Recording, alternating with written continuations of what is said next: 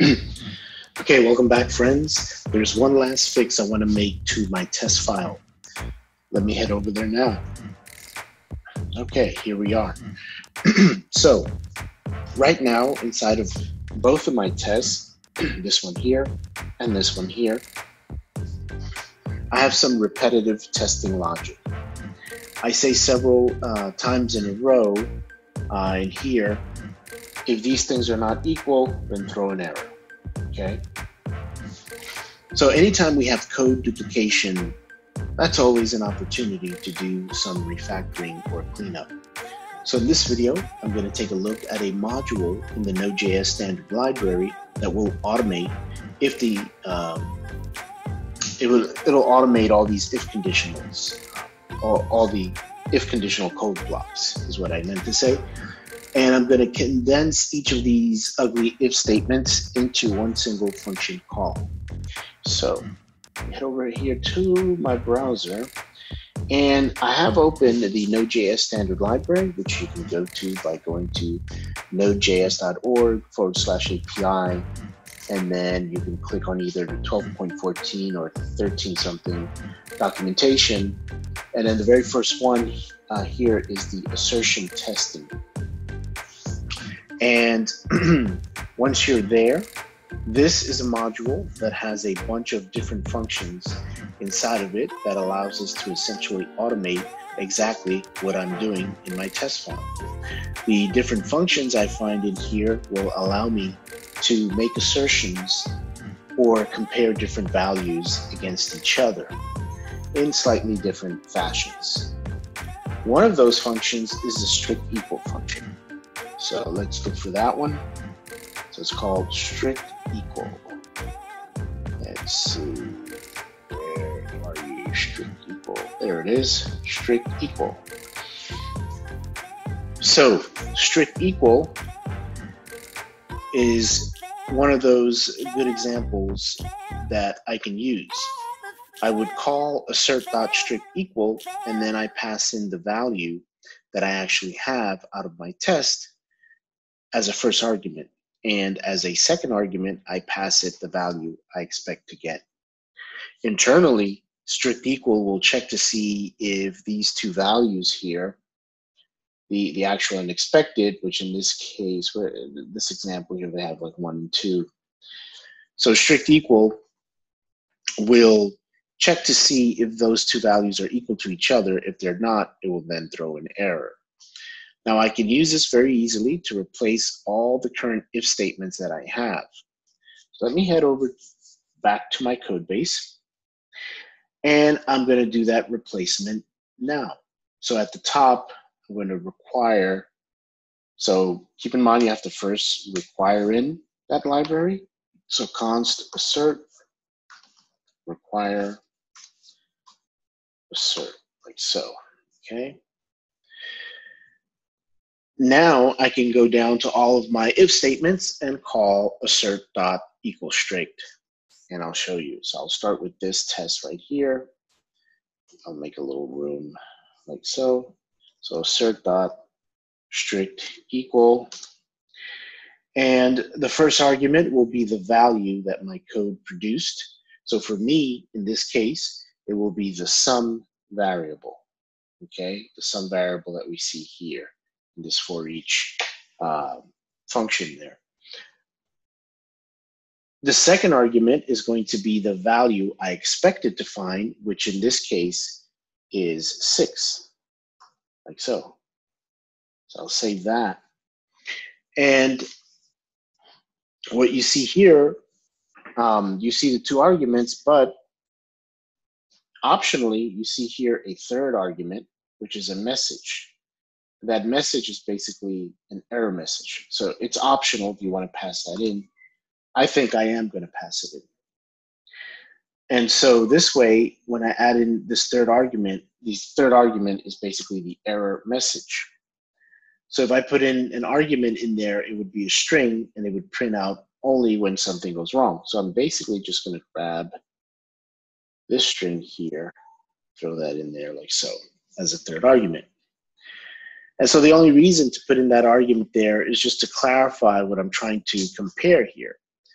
Now this is a simple test, so it's not strictly necessary to do what I just did there and add that third argument of the error message, because the idea is if something does go wrong, it would be easy to understand what is going on. But I like to make code and write code in a way that's crystal clear what's going on.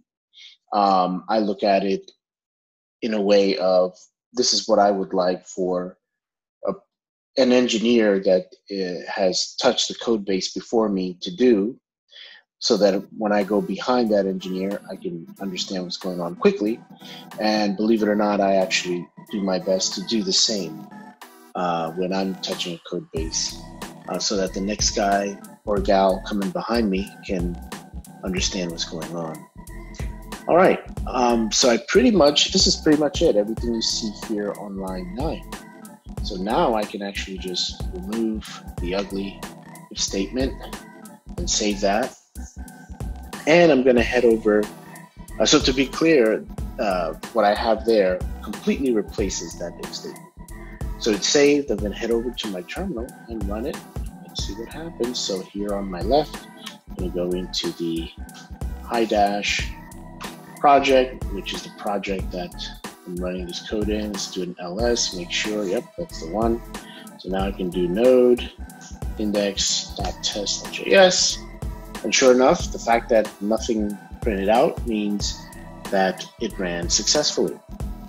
And nothing happened because I did calculate a value that was equal to the expected value. So sum and 6 were equal to each other.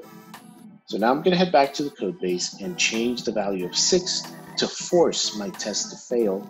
But this time I'm going to add, no, I'm just going to change the number. I'm not going to change. I thought I was going to change the error. There's no need. There should be no need to change the error message. That third argument is fine as is. I'm just going to change that 6 to 7 and then head back and then do, actually, you know what? Yeah, I'll change. It doesn't really, you don't have to do this, by the way, but I'm just being kind of quirky, just kind of anal, so to speak, to sum the array. Because I really like crystal clear error messages, which we don't often get in JavaScript. All right, so now if I go back and I run this, now we get the error message. Throw new assertion error, expected for each to sum the array. Okay, so this is good. This is going to, what I just wrote here on line 9 condenses down all of these different tests that I wrote quite a bit. So I'm going to go ahead and change that 7 back to a 6, and you can see that it works now. If we run it, no error message. Okay. So now I'm going to head down to the map function here, this area, and update the if statements here as well. So in here, what I'll do is I'll do assert dot strict equal, and then this one's going to be, you know what, I'm just going to grab it from here. So I'm going to copy this. That's first argument, and then the second argument is going to be 2. Then what I'm going to do is just copy, paste this 2 more times. And so this one's going to be 1, this one's going to be 2, this one's going to be 4, and this one's going to be 6. Okay, so now I can delete all these if statements because the assert dot strict equal takes their place. Okay, so next, I'm going to save, or it's saved, and I'm going to head over to my terminal and test it once more. And sure enough, everything is good. So I'm going to once again cause this test to artificially fail. And I do this to ensure that there's not some fluke. So like, for example, maybe I forgot to save my file, and so that's what's making my test pass when it should be failing. So what I'm going to do is I'm going to just simply change the 6 to a 7, save it, and run again. And sure enough, throw new assertion error, expected values to be strictly equal. So basically here, the error expected 6 to be equal to 7, but that's not right. It should have been expected 6 to be equal to 6. So that's why we're getting the error. So that kind of, so see, this is an example where the error message is a bit confusing, but I didn't change it because, you know, I wrote 3 assert.strict equals. I wasn't going to do all that for the sake of clarity and keeping this video concise. But that's why I changed it for the other one, because I like crystal clear error messages whenever I have the power to make them clear. So now there are other functions inside the Node.js standard library that I'll go back that we can use. In particular, we could technically replace this test with another function called deep strict equal. I saw it earlier. Where are you? There it is, deep strict equal. And this function would take a look at all the values inside of an object, and in this case, my array, and some expected value, and ensure that they're equal. So technically, I could replace the 3 calls that I have here with the deep strict equal. So basically, with a single call is what I'm saying. So I wouldn't have to write 3 times. In fact, let's try that. So deep strict equal. And so as the first argument, I would just put result, nothing else. I don't have to index it. And then for the second argument would be the array of 2, 4, and 6, like so.